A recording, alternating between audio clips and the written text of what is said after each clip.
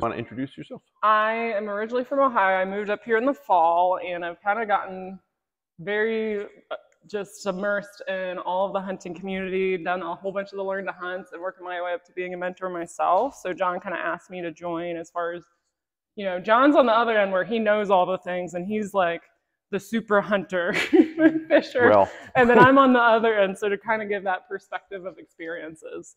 Yeah.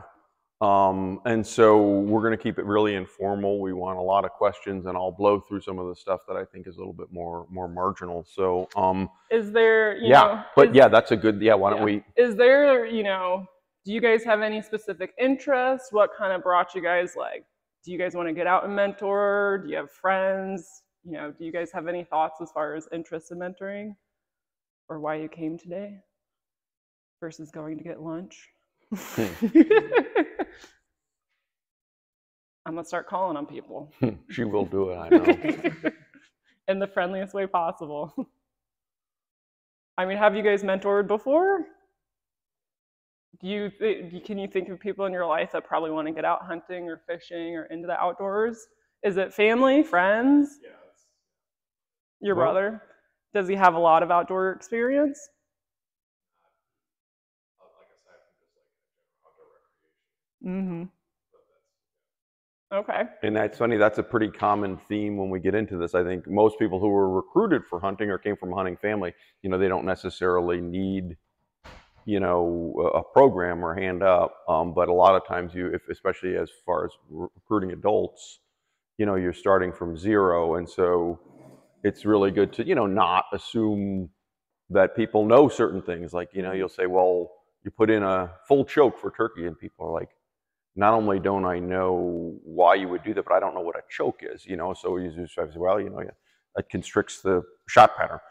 So we'll get going here. So, you know, what is a mentor? This is that's what this talk is about. And you know, as you go through it, you know, think about your ideas of what a mentor is. Is it different than a coach? Is it different than an instructor? You know, what is it that, like, if you were going to do it, how would you view yourself? I think it's also important to think it's not this super formal thing. You know, John, the first Learn to Hunt I went on was for pheasants, and then you kind of make those connections, and then we formed a good friendship where he's become a good mentor. He invited me to come talk, and you start getting more opportunities. So it's not this super formal thing of just doing. Yes, they absolutely need the mentors for the Learn to Hunts because that's always the limiting factor, but also just like friends or family or. Yeah, very much so. And I mean, in some ways, like the biggest lift is when you're just sort of taking out your neighbor or your you know, taking someone out is a big lift, even if it's not reported. So like, in someone who wouldn't otherwise have an opportunity is even better from a recruitment standpoint. There's some videos. I think we're going to skip the videos today because I really like to do more interaction, but this just sort of talks more about conservation funding, a little bit about the North American model and why it is, with hunter numbers declining, why it is we need to talk about backfilling those. Because how familiar are you guys kind of with this? So we know that there's, what is the Pittman Robertson backwards. That, you know, the sales of all the equipment that goes to help support the conservation, and that's with the declining population, that's really going to impact as far as conservation and accessibility and that good stuff. Yeah, and so no, you know, without the mentor leg of this, it's this whole thing kind of falls flat. You know, why are we doing this? You know, we're looking to, you know, create a core of mentors to work with people beyond youth. The other thing is that there's no, as I say, there's no R3 or recruitment and retention without mentors, because people who don't know need someone. And I think it's also important, different populations. This isn't just a youth thing. This is, you know, me as an adult, I'm just getting into hunting. You could put anything in my hands, I can shoot it, but putting those pieces together to go out hunting is a different kind of component. And also women hunting, or even, you know, I think there's older folks that want to get out and hunt compared to, I feel like it's a lot of youth just want to get out, and that's not necessarily the case. Yeah, and it's great, and it's sort of like, well, I guess I kind of feel like I have one kid, and I just sort of felt like I was probably the best qualified to teach her to go hunting. You know, I can know when her blood sugar starts to drop. I know when she's getting cold, know when she's not having a good time. So I feel like when I'm educating adults, you know, I'm also educating potentially like a spouse or a family. And so the idea is that you get more lift by doing it that way. So two for the price of one, you know. And then at some point, you know, it's kind of the big dream down the road is maybe DNR, Pheasants Forever, becoming an outdoors woman. Various organizations have a database where they can call on mentors and say, oh, I need help with a pheasant hunt, squirrel hunt, grouse hunt, you know. Yes? I guess just to go back, the only reason I'm sitting here is because one is two things. A town chair, I'm just looking for who's going to follow me. So mentoring is, regardless of what you do, there may be certain things Yeah. you pick up in. Why does the guy get serious as far as for wanting to move up from a supervisor to town chair? What you need to know, or even in our trad world, I'm a trad archer, and surprisingly, that has picked up where all the other people are going to crossbows and all this other stuff where I came from. Yeah. Compound, but archery clubs actually make more money having traditional shoots. That's super. You would not believe it, but there's a reason why next week you'll see at least 50 tents and trailers and campers out here. Huh. I mean, this club makes more money. It's my club, one of my clubs. So there's a mentoring where people are afraid. In this case, you know, just have fun, archery, and not that you're hitting that spot. Well. So I'm here for just pick up certain things. Yeah. And the best thing is to have fun, which we do at our traditional shoots where we camp out. I think it's really important too. You know, I've done some of the Becoming Outdoor Woman events up here with Peggy. Like, I've done stuff with John, and the important thing is, like, if you're not having fun, let's change something, because the whole point is to get you out here. You're not letting anybody down. You know, I think people need to hear that sometimes. They always do a good job as far as setting the premise. You don't have to be perfect. We're here to have fun. Let's learn some new things. And I think you're exactly hitting the nail on the head. And you're right, because we don't say that. We don't you can say mistakes. We actually pick our shots through the woods. And it's to have fun.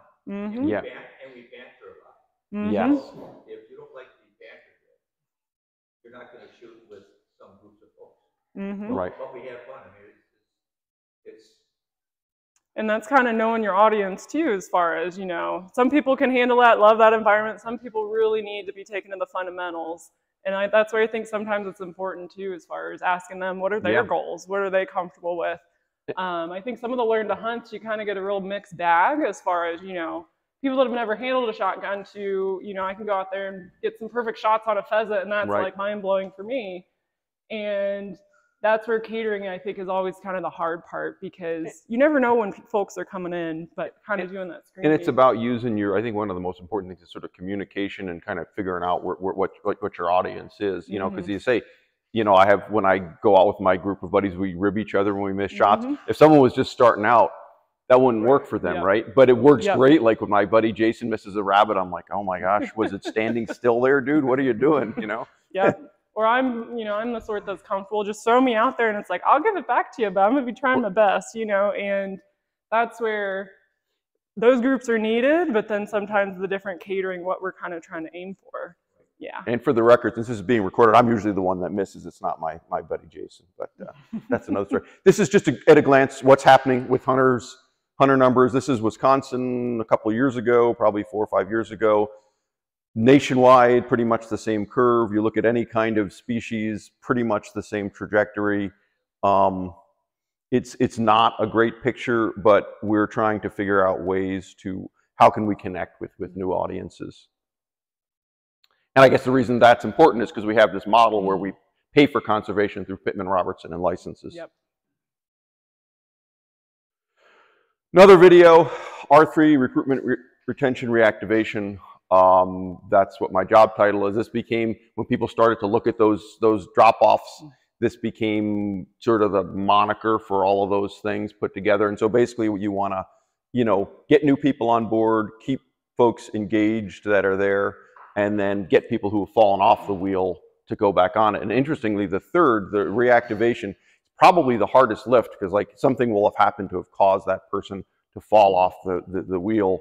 So maybe like loses access to a property, or the person that he went to the deer camp with died, or maybe you get an injury, or you know, kind of bringing it back to your example of, you know, like next weekend, is it like an event that's for beginners, or is it just like a group event that you were talking about? It's a club shoot out here. It's a traditional only shoot. Okay. Yep. And we draw from the whole state. Yep. And so then that's where, you know, then maybe having that separate event of like an afternoon thing for those beginners that are just getting used to that, versus being super intimidating to come into an event where everybody's like established. And that could be the retention, you know, that could keep them in, you know, being retained, or you could even reactivate them with that. Just like different options for kind of shifting that focus, because I think you're exactly right when you're kind of describing that. Cool. You know, so we talked about the North American model. Do you guys know in a nutshell what that's about? Essentially, it's that wildlife is in the public trust in this country. So a lot of other countries around the world, that's not the case. I'm going to see Steve Rhinella does a pretty decent job. If I can click on this, and we can. You have to control click. Yeah, would you mind trying to see if we can get, and if not, it's really not a big deal, but this is one of the better videos, I think. There's that over there. There we go. I recall the days when you guys used to do a skit up there. A skit? Takes a few more drinks, I think, to get me to do a skit. Oh, it's not connected to the internet. It's not connected. You know what? That's fine. Then we're good. We're good.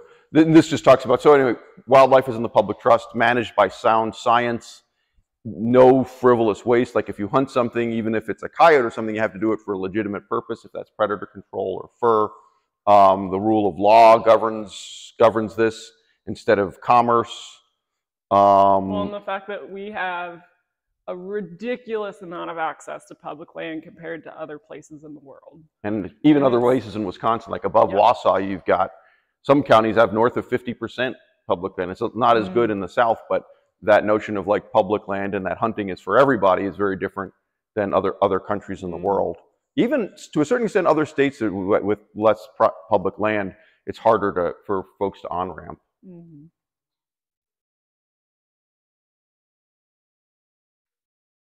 Oh, so these are the 7 principles. I'm not going to read them out to you, but those are essentially what I was just saying here. And then we're going to loop back to mentoring. This is maybe too much background.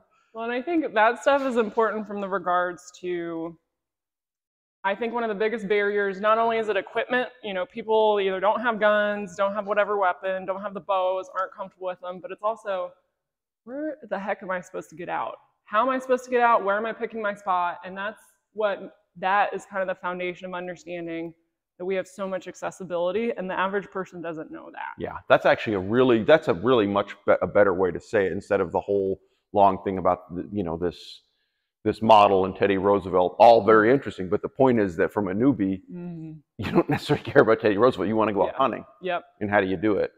Yep. How do you do it safely? And so anyway, the part of baked into, so this is just a sketch. They call it the outdoor recreation adoption model, fancy term for a simple notion of like, how does a person become a hunter or an angler? Same way you do anything, like a language or learn a trade or something. You know, immersion and social support and deciding that you want to do it, and then you end up over here on the continuum, and at that point you can recruit others. So essentially my classes are trying to push people from the left to the right on this model. They think about it, they see themselves, they participate, and then they go on to recruit others. So I mean, I think I'm the perfect example of it, because you know, I did the pheasant hunt, then I think I did the turkey hunt with you guys too. And every time I told John, I was like, you need more female mentors, because you guys are great at teaching us, but I see nobody here. Right. And that's when I started getting volunteered. But I think it's also an important aspect of it too. I'm comfortable throwing myself in these situations where you're getting ribbed, you can kind of give it back, you're having a good time. But like, I think women are a very up and coming population, especially with the hunting. And, you know, women learn a little bit different. So that's kind of, you know, I think I kind of going both ways. And I'm the perfect example of getting involved. I made it known I wanted to be involved, and I'm passionate about getting others out there. And so that's our 3 model of work right there already. So and yeah, like at warp speed, like normally it takes people a lot longer to get through classes, but you're much more motivated than the average person. And you started mentoring people in fishing. Yep, he's got me started mentoring people in fishing. I'm gonna start getting groups together for that. Even before I came up to Wisconsin, I was training for, you know, being a firearms instructor, especially specializing in women, that sort of thing. So it's kind of just been a nice continuum. So yeah, no, great point of view. All right, keep moving along here. Anyway, this is what we just talked about more. So, and I think the other reason this is worth bringing up is like this could be Trish here, and you know, whereas if you think about what does the typical hunter look like today, probably looks a lot like me or Doug or Bill, and it's only because or Tony that tend to be, you know, guys in their mid to late, you know, middle age, and there's nothing wrong with that at all. It's just that the population of the world and the population that we might be recruiting doesn't necessarily look that way. So you just have to. So to Tricia's point, you know, women are 50% of the population, 13% of hunters.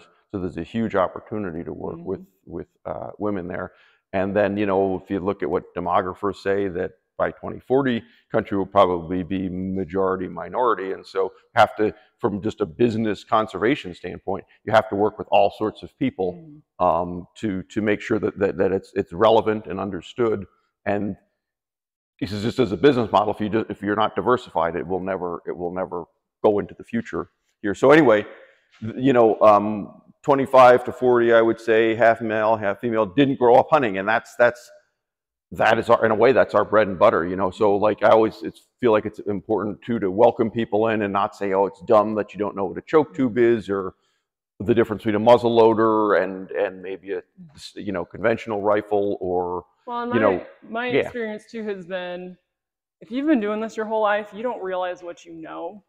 And that has been the biggest thing. And I'm again the person, I can go with the flow. I'm comfortable with any of the firearm stuff, so I'm not worried about that. And that has given me the foundation, but a lot of people don't have that. Or they're in the situation, they don't know what questions that they need to ask. You know, my biggest things was, how do I get out? How do I find the good spot? How do you read the woods? Read how these animals are moving, all of that sort of stuff. Any of you experienced hunters, you can walk out there and say, you know, that's this, this, and this. You can see this trail. You can see with it being rut and all of this sort of stuff. The average person's like, well, look at that tree. Like, and you know, and it's all these subtle signs, because learning to read the woods is just as much of a skill. And that's another barrier to get out there, because, you know, I've told John of like, I still want to be getting out for a while with folks, because talking about your unsuccessful hunts, if I'm going out there and I'm sitting out there, I'm like, I'm doing something wrong because I'm not seeing the deer, when really maybe it's just a crappy day of hunting. Right. And I think that's another important thing too, because, you know, same thing with fishing. So I think that's really important as far as providing the whole picture. And you know, by all means, like explain, you know, communicate and explain, you know. So like, you know, you think that going out there, you want it mentee, let's get the person a turkey, deer, squirrel, trout. And that's nice. That's icing on the cake. I'm not going to lie. It feels really good for you and the mentee to do that. But if you do it and you don't explain it, it doesn't stick in the teaching way. So it's sort of like, if someone said to me, what's more important, that the person tag out or that the person learn, I'm going to say the person's learning, and the communication is more important, because with the just tagging out, you get that whiz bang and it feels good, but they have no idea how to replicate it. They're never going to get back out on their own. You know, I think both of the turkey hunts I went on this year were unsuccessful, but the first one was, besides the fact that I didn't get a turkey, it was a picture perfect hunt. You know, we had the Jakes, we had the Toms, we had a whole group of them, but I learned more from that than if I had just been out there just because I'm like, I need to get a turkey. And I think also with the hardcore hunters, sometimes just because you have the experience, let all of your biases go. I don't care if you think that a real turkey hunter doesn't use a blind. I'm not out there to figure out how to be a quote unquote real turkey hunter. It's more of, what's the experiences, what's all the steps to get me to the level that you're hunting at. Almost like an apprenticeship in a way. Yeah, Like and, if you're, you know. And I think that's where, like, I've met so many great hunters, but it's a little bit different skill set as far as what does this person want to do? The learning is more important. Obviously, it's always been driven home. It's your shot. You take it if you're just comfortable. It's not, you're going to be pressured into it. But having those conversations before you get out there are critical to a good experience. And if you're rushed or if you're stuck with kind of what your idea of hunting is, it could potentially turn somebody off from hunting. And that's what none of us want, because we're all passionate about it. We're all passionate as far as the land and conservation. And, going back to kind of the thing, if you're not having fun, if you're not learning, we need to adjust something, because it's about, if you're doing the full mentorship thing, making sure that it's enjoyable and that they're learning. Yeah. Yeah, sir. I think sometimes when you're out in the woods and you don't have to kill anything, Mm-hmm. back a few short years ago, 3 or 4, I actually thought it was a cow bear coming in, but it happened to be tall grass. It was bobcat, and I didn't realize when one bird affiliated came into it, I didn't realize there was a nest in an oak tree, and I was able to watch that.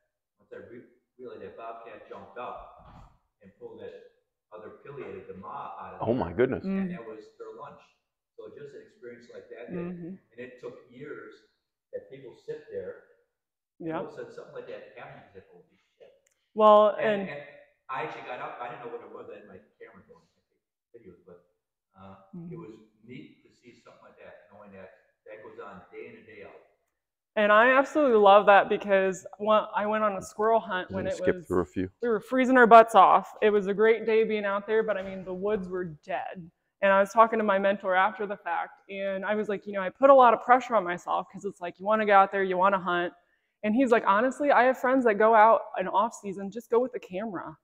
Go with a camera and just learn to sit in the woods, because that's almost like a skill of its own. You're not just going out there for a shot or going out to hunt. And that's how you kind of get all of that going, because I think new hunters, you just want to get there, even though you want to learn and you want to get that high, but it can kind of backfire, because then you're kind of putting too much pressure on yourself, which I've heard from several folks. So. And the only thing that you can guarantee, is that it's going to be a safe hunt, and then, it'll be fun, because you'll communicate and you'll know when the person's not having a good time. The other thing I tell people is that if you keep at it long enough, I can't guarantee what you will bag, but you'll have experiences in the natural world that are not like when you're hiking. And I don't know really why that is. I think maybe because you're quieter, paying attention in a different way. Yeah. Yeah, I think it's because you're so quiet. That's why I try to explain to non-hunters. I remember a few years ago, this one gal I met who seemed like, she was like, "I love nature." What do you do? I go hiking at Lavin Peak. And I'm like, "Well, that's cool." And she's like, "How can you hunt?" And I explained to her, I'm like, you're quiet and you immerse yourself in nature, so the forest kind of forgets you're there and goes back. That's a nice way to put it. That's the way I would put it. Nature forgets that a person is there, and you get to see stuff. And I think one of the coolest experiences I ever had was back in 2014. I didn't get any deer that year, but I saw a lot of large bucks cross my path. And I think the coolest experience I had was while I was out squirrel hunting with my dad's 22. And I was sitting in this small little blind that I just found someone made out of sticks and rocks. And I heard this crashing sound coming through the brush, and I was nervous because I was wondering if it was a coyote coming at me. And I thought, if that's coming at me, my 22 is not going to do the trick. And then I saw it was a doe, and she turned and ran towards her right, and right behind her was this massive buck with his nose right up at her crotch area. Okay. And I was just like, okay, someone is I was like, I've never seen a rut like that before. Wow. It was cool to watch. And over the next hour, I could still smell the doe's urine. Wow. Yeah. And 2 more large bucks were also hot on that same trip.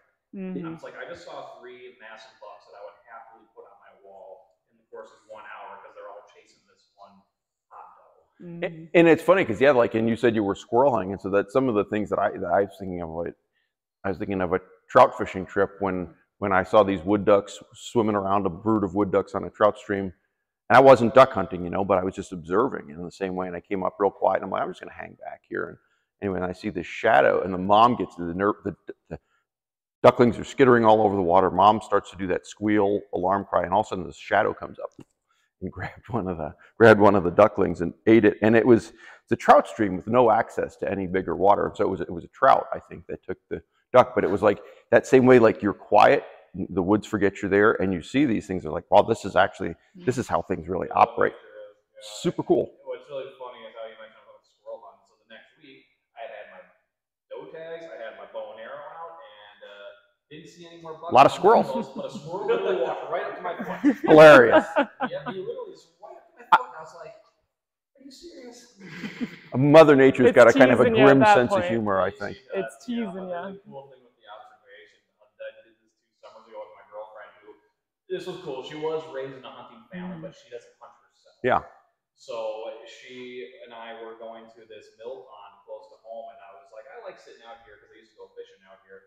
And we literally just sat for an hour, and I think we spent 20 minutes watching this heron stalk a fish, and then we saw it get him, and I was like, that's what it's all about. We got the real life nature documentary. Pretty much. And you realize that hunting isn't just peculiar to humans; it's all across the the animal kingdom.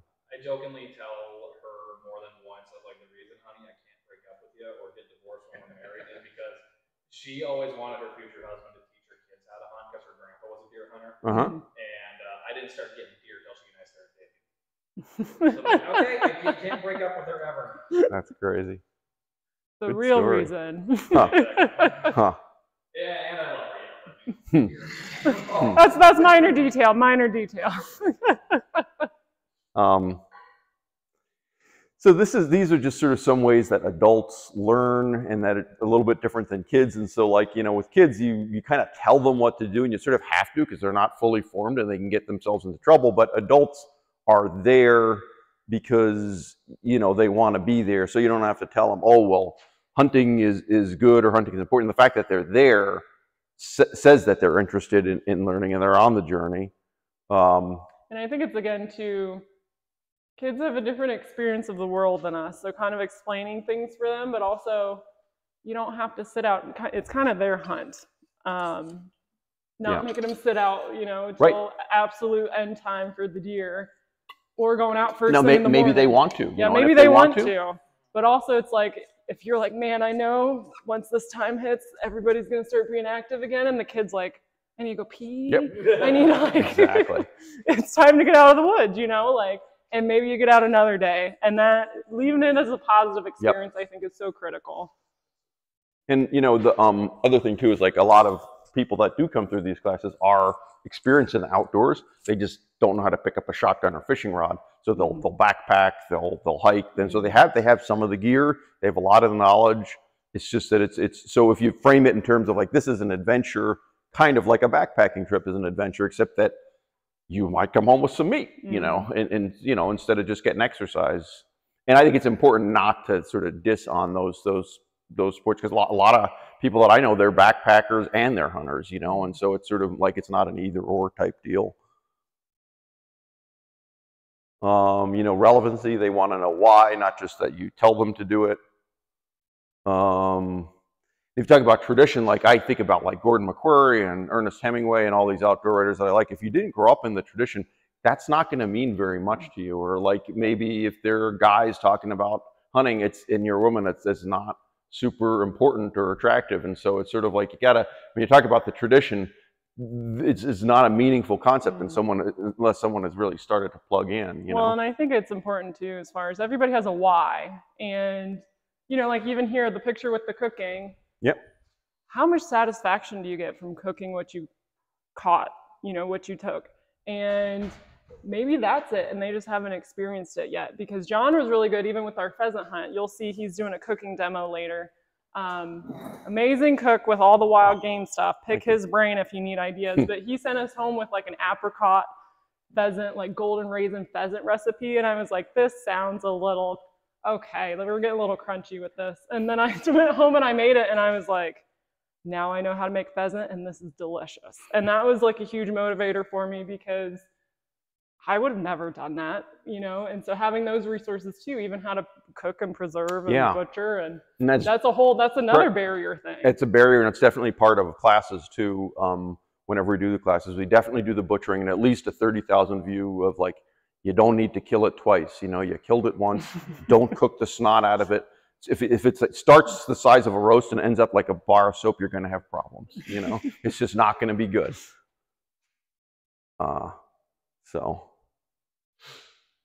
more adult stuff, you know, common values. I think we talked a little bit about that. And, you know, as a rule too, I mean, you know, I might lean one way politically, people might lean another way. I mean, if it comes up and your mentee initiates it and you're comfortable with it, sure. But in general, I try to avoid topics that can be kind of like, I don't know, someone said, you know, you don't discuss politics and religion with strangers. And as a rule, I feel like that's, unless you know the person pretty well, you probably don't do the deep dive on that stuff.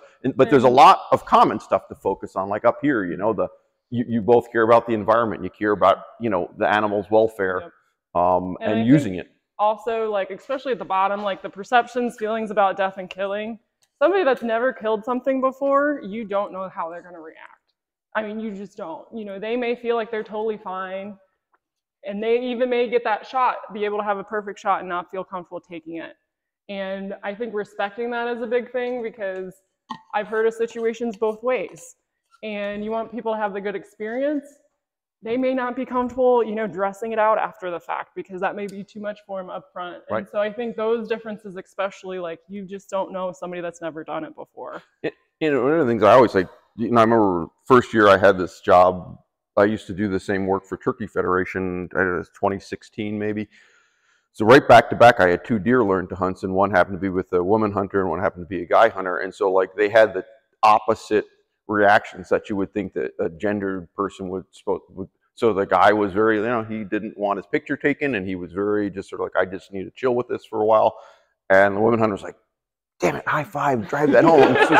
And it's like, and on one hand, I was a little bit taken, but it's sort of like, well, he ought to be able to have that response, and she ought to be able to have that response. There's no reason in principle. And that's kind of just a perception you brought to the table versus Correct. It's kind of funny. I feel like a lot of women hunters that are really gung-ho, I feel like they're ready to be elbow deep in those guts, and they want to get that out. And that is like the funnest thing. And it's like, you do you, like, but honestly, either way.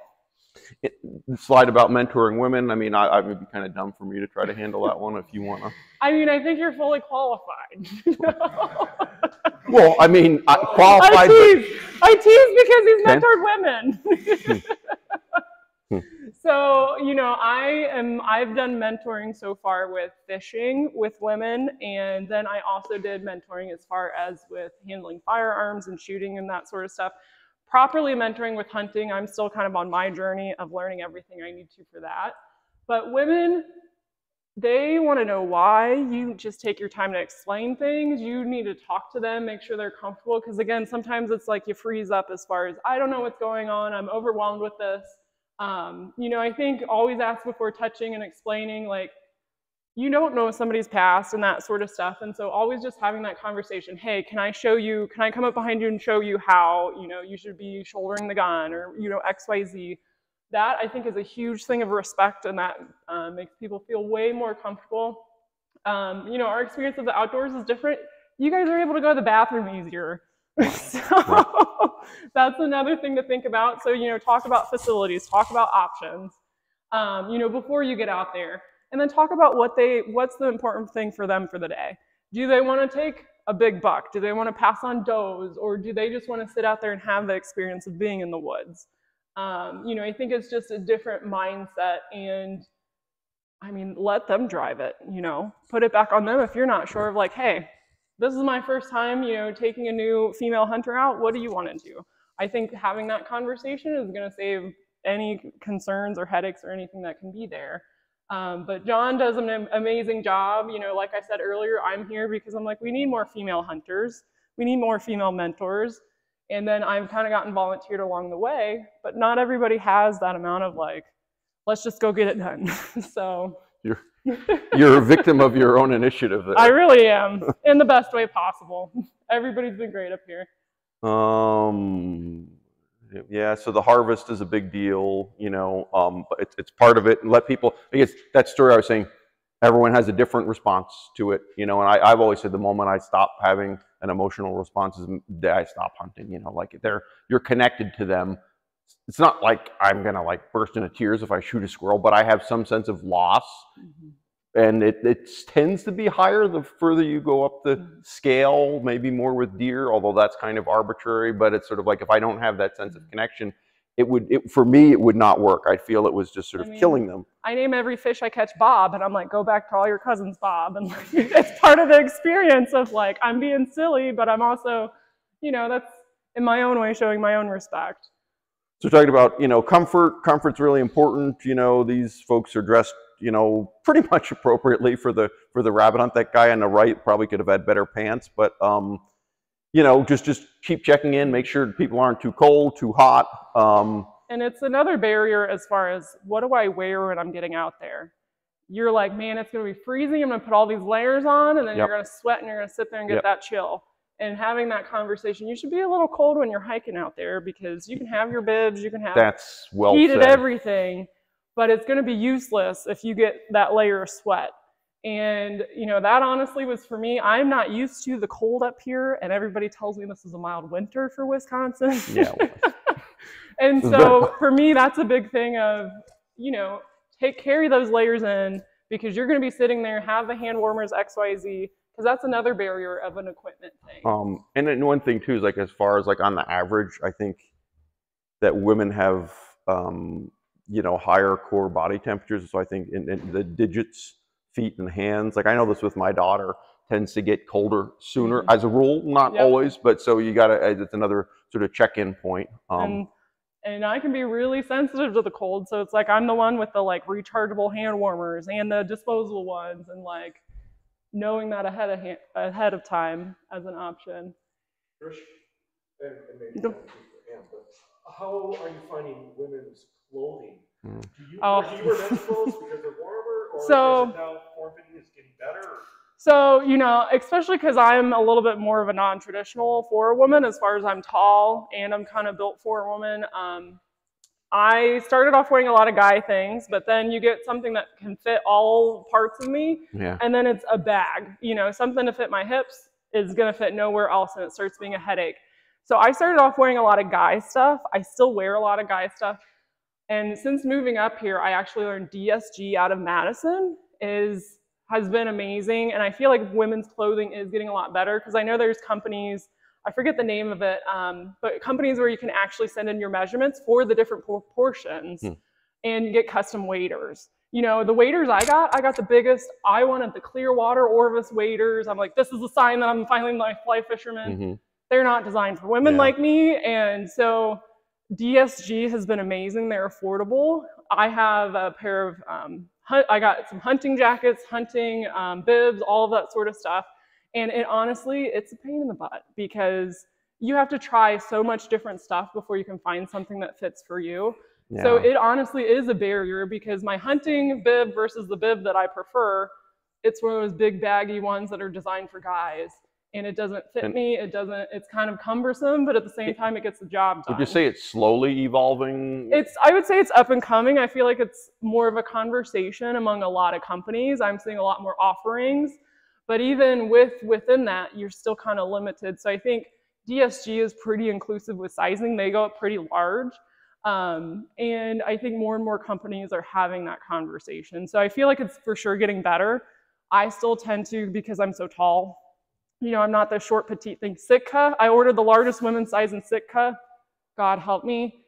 It's like a compression jacket, you know? And so it's like, even when they're like, well, we're, you know, inclusive to women, and it's like, but you're kind of the male-focused company that just kind of tacked this on, you know, versus DSG is full, I mean, designed for women, for everything from fishing to hunting. So I think the resources are there, but I think the conversation needs to keep being had. Because I didn't know about any of this stuff until I started getting as involved as I am up here. Be a good slide, like a resource thing too. Yeah, because I mean, even the wader situation, it's like I probably would have saved and gotten one where I could get it fitted that fits properly. I can have layers under, and you know, when it's cold in the spring to get out, versus, you know, my Clearwaters where I'm like, okay, guys, can somebody bend over and get that for me? Just because I'm like, I want to wear my waders. So I think that's a really good question, because it is a barrier. And it's one that I'm still learning to navigate. And like places like Her Upland, we have another person that went turkey hunting with us that's involved there. And, you know, she's tried different, you know, some of it's really cheaply made. And, you know, I bought a pair of turkey pants through Orvis. Again, largest size, my proportions. I was like, okay, this is as much as I can squat, you know. And then DSG, I got a pair of turkey pants, and I'm like, okay, wow. Like, and it's a luxury just to be able to move.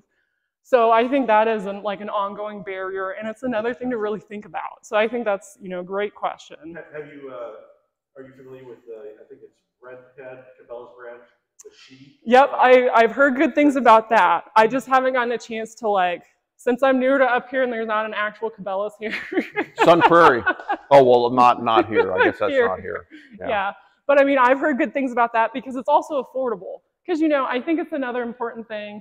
The last turkey hunt I went on, they're like, you know, we're going to be running and gunning. And they're like, but they're also like, we want to make sure you know that we got most of our like camo at Goodwill. Like, it's not, you don't need to go buy the Sitka. You don't, you know, I bought one piece of Sitka because I was like, I just want something, and then I'm like, it's the most ill-fitted of everything I own, you know? And so it's not about brand name, any of that sort of stuff. I think any experienced hunter knows that. But coming in, you're like, oh, I got to get all the things. They don't fit, and they're expensive. And then you're like, I hate this experience. We're doing good here. We're close. Getting close. And I'll just wrap up. So the other thing is like, just that it's not just necessarily about getting out and hunting or fishing. You know, it's about the whole experience, game feeds, trap shooting, scouting, you know, and I'm going to just kind of run through these so we have time for questions here. Boy, I'm long-winded here. Mentoring, you know, things to practice. These are some barriers just to sort of look at them. I don't know if you're here, you probably barriers may not be quite so relevant. Well, and I think also if we have all the resources in here, call up DNR, call up Pheasants Forever. They all have been playing this game, you know, for how long with R3 recruitment and all that good stuff. And so it's like, there's resources that you can call and just get it. You don't have to reinvent the wheel. And I was going to say, I got my contact info on here. But yeah, this is our friend who is at, mutual friend who was at turkey camp. She's probably part of her upland, and she's part of, she like went through and tried different turkey pants. Like her and I were talking about it. We actually went fishing a couple weekends ago. And she's like, you know, I told her, I was like, I really want to get this one brand. You know, women, we don't like to look like a block when we're out there. No, that's just like what we're conditioned as, you know, as a society of like, we want something where we feel comfortable and it's a little bit more form-fitting. But then also like, you know, sometimes we just want a nice color. The deer don't care. So I told her this pair of pants that I was wanting to get, and she's like, honestly, that's the one. It's like a $200 pair of pants. She's like, they fell apart so quickly. And I'm like, what am I supposed to do? So, but anyways, I'll just never stop talking. So you could take the Mentor Pledge through Pheasants Forever and enroll in some really great, so these are the rules. Just go to pheasantsforever.com, just go to and search Mentor Pledge. It's a great way to get enrolled for some gear discounts and possibly. BHA, the little table as you walk out the door here, they have where you can actually scan and sign up. And I think it's for deer, waterfowl, and there's another one because they need more mentors. He was mentioning that he has the classes full for mentees, and there's a big demand. I think there is a big demand overall because even John has classes that fill up pretty quickly. All the time, yeah. But mentors are the limiting factor across the board. And you know? If you can take a photo of that or whatever, you can contact me, you can contact my colleague Emily at DNR. I don't know, Tricia, if you want to share info. Yeah, if you want my contact information, you can come grab it. I'm more than welcome to share because, you know, I'm starting to get more people as I talk about my passion of stuff. You know, I have a group of women that are wanting me to help get them out fishing. You know, they grew up, have their husbands fish, and they just want to take it up of their own. So, I mean, yeah, I'm more than happy to be a resource for everybody as well. So kind of that being said, any questions? What's everybody thinking? Do you have somebody that you can think of that would be a good kind of